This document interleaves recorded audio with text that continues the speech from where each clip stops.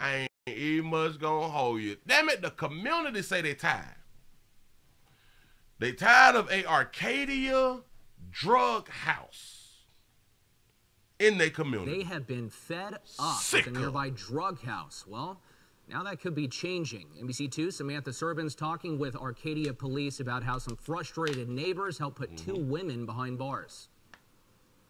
The neighbor snitching. Go ahead. Go. Ron McMinns and Latifah McBurney are no strangers to the DeSoto County Hey, sugars.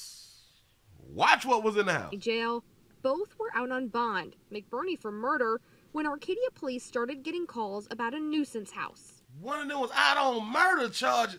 Jesus. A nuisance house is just what we define as something that the public has called in a lot of complaints and raising suspicion on suspicious activities, where it becomes a nuisance for our community. You know, when people called in the complaints on this house, they were kind of specific on what they thought was going on. Why is we allowing people to be out on murder charge? Well, because you got to prove that somebody actually did. All right, cool. Going on was cooking up crack cocaine. That's what's up. APD went in the South Alabama Avenue home on a search warrant Wednesday. That's that cocaine and baking soda. That's all I heard is the recipe. Go. Well, when my guys showed up at the search warrant to do the search warrant, one of the females, she took off running inside the house and locked the doors right when we got to her yard. When officers got inside, not only did they find crack cocaine, but scales, marijuana, and other paraphernalia. They charged both women with narcotics offenses. Marshal Matt Anderson says public calls made a difference here. So if you see something suspicious, I would encourage them to please continue to call. Additional arrests and charges are pending in this investigation.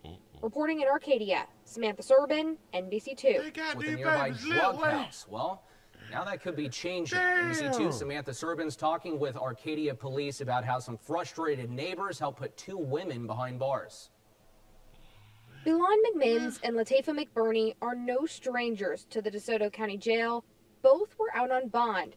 How did both of them at the same time be out on bond? Were they charged with the same thing, or they just got arrested like the same day or something like that right now? McBurney for murder when Arcadia police started getting calls about a nuisance house. A nuisance house. Listen, they just educated me because I didn't know that's what a nuisance house is. House is just what we define as something that the public has called in a lot of complaints. So if you keep calling on your neighbors and shit like that right there, that now becomes a nuisance house. And shout out to John J for the $5 cash up. I appreciate that right there. And raising suspicion on suspicious activities, where it becomes a nuisance for our community. You know, when people called in the complaints on this house, they were kind of specific on what they thought was going on. What was going on was cooking up crack cocaine. They was working. They listen, there's entrepreneurs in the community, you know what I'm saying? And they had the proper, they have the right clientele for where they is at. You know, hey, shit jumping. That's the only reason that they're cooking. And shout out to them cooks.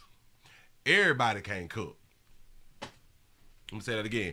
Everybody can't cook as an entrepreneur. The 407 is checking in. APD went in the South Alabama Avenue home on a search warrant Wednesday. Well, when my guys showed up at the search warrant to do the search warrant, one of the females, she took off running inside the house and locked the door right when we got to her yard. When officers got inside, not only did they find crack cocaine, but scales, marijuana, and other paraphernalia. They found the scale, man. Weigh it out, y'all. Weigh it out. A lot of people like to use their eye. Get your numbers right. Shout out to Winston for the $1 cash app. I appreciate that right there. They charged both women with narcotics offenses. Marshal Matt Anderson says public calls made a difference here. So the public, you people, when you tell on people, or when you call in a tip and shit like that right there, you help out your community if you don't want this stuff in your community. So if you see something suspicious, I would encourage them to please continue to call. You would encourage them, but listen, y'all as law enforcement cannot tell the people who y'all apprehend that your neighbors called us. A lot of y'all be doing some slick shit out here in the street. Now, damn it, I just got to keep it real. Y'all do some slick shit like that. Yeah.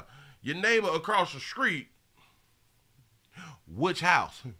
Wherever I turn my head at, that's the house who's snitching.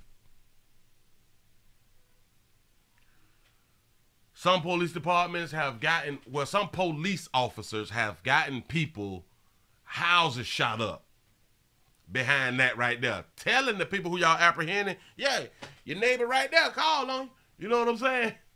Y'all play too much out here in the street. But listen, man. We got to do better as entrepreneurs. If you want to stay in business, we got to find different ways to be business people, you know, as entrepreneurs in the community. So just keep doing what you're doing, you know what I'm saying? And shout it out on murder, man. That's what's up. Moving right along. Ain't much going on.